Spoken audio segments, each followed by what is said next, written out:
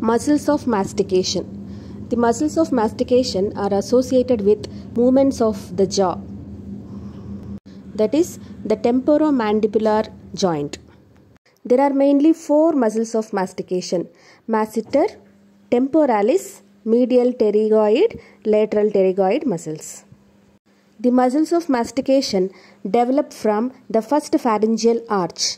They are therefore inverted by a branch of the trigeminal nerve, that is the fifth cranial nerve, the mandibular nerve. The masseter muscle is the most powerful muscle of mastication. It is quadrangular in shape and has two parts, that is deep and superficial. It lies superficial to the pterygoid and temporalis muscles. The temporalis muscle originates from the temporal fossa, a shallow depression on the lateral aspect of the skull. This muscle is covered by tough fascia which can be harvested surgically and used to repair a perforated tympanic membrane.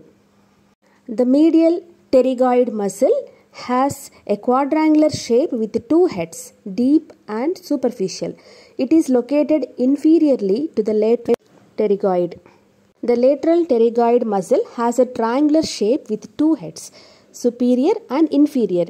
It has horizontally oriented muscle fibers and thus is a major protractor of the mandible. The muscles of mastication are involved in biting and chewing.